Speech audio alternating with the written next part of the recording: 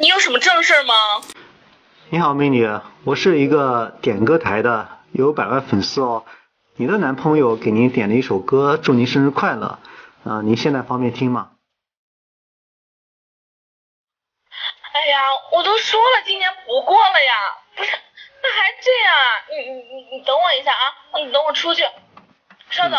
好，不着急。哎，喂，我来了。不是，这个礼物还挺有心的嘛。那我这个月就多奖励点他零花钱吧。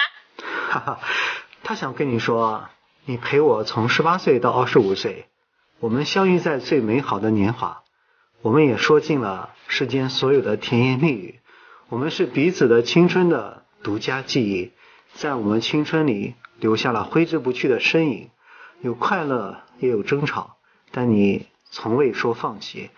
曾经的我很幼稚，伤害过你，但慢慢我才能理解你的爱了。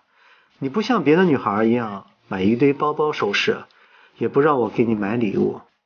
以前我做的太少了，乖乖，以后我不会辜负你的。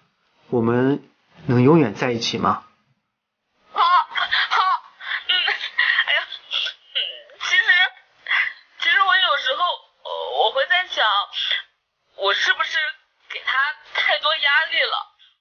那毕竟他也才25岁，对吧？我就一直让他存钱，但其实我是真的特别想早一点跟他结婚的。你看，他一个月赚1万，我一月赚8000，然后我们两个省吃俭用的话，每个月就花3000多，这样算下来，我们1年就能攒18万，5年嘛，我们只需要5年就能够攒够房子的首付，对不对？我们就可以买房子了。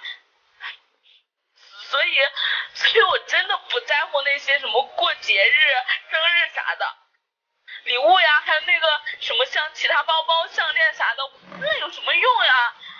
哎呀，我觉得以后这些钱都会变成我们房子里的冰箱啊、彩电啊啥的。想到这些，我就真的很开心。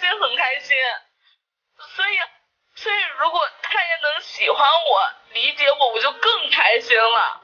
我不要那些什么花里胡哨、乱七八糟的东西，只要我们两个人能在一起，我们只要能一直在一起就够了，真的。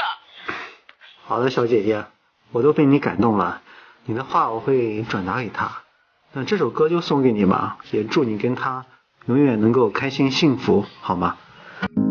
我也曾经走进过，后来没结果，只能靠一首歌真的在说我，是用那种特别干哑的喉咙，唱着淡淡的哀愁。我也曾经走忙过，后来更寂寞，我